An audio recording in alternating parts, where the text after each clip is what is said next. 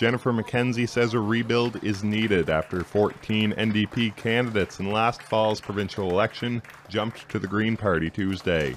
A federal executive member who worked for the NDP, Jonathan Richardson, also made the move. He's been an inside organizer for the party for a very long time. He's recruited people, and those are predominantly the people who are following him. She says knowing what happened inside the party, she's not surprised the move was made.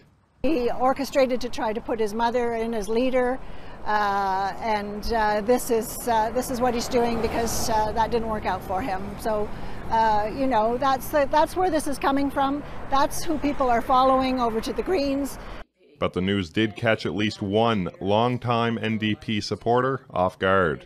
Provincially and federally, I don't think it's a fatal blow. I think it's a serious blow. As for political scientist J.P. Lewis, he says while people switching parties was a dramatic move, the NDP has been on the decline for a number of years, and time will tell what impact it will have on the upcoming federal election. The battle still is between the Tories and the Liberals. This might have some fallout in terms of maybe former NDP voters who are going to park their vote elsewhere.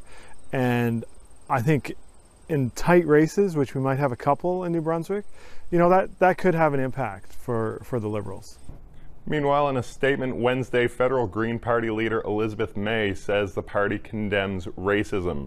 This comes after Jonathan Richardson said racism is still an issue across the country. Some have criticized federal NDP leader Jagmeet Singh for not visiting the province since becoming leader, but McKenzie says there's plenty of criticism for the other leaders as well.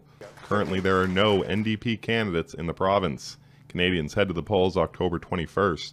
Callum Smith, Global News, St. John.